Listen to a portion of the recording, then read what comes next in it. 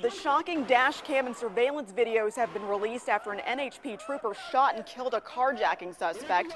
And we're also learning new information about why the suspect may have been in the valley. 13 Action News reporter Marissa Kinniston has all of the details.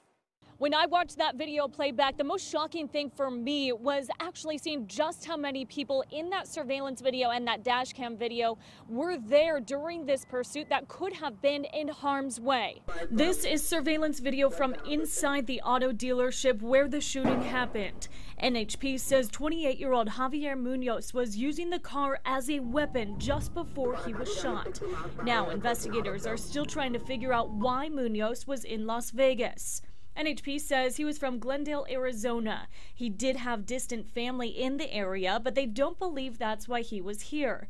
They say he may have only been here 2 days before going on the crime spree, injuring several people along the way. It was textbook. He was not following the path of the violator. He wasn't pushing the speeds of the violator. He was calling out what was happening to perfection. But yes, it was extremely dangerous.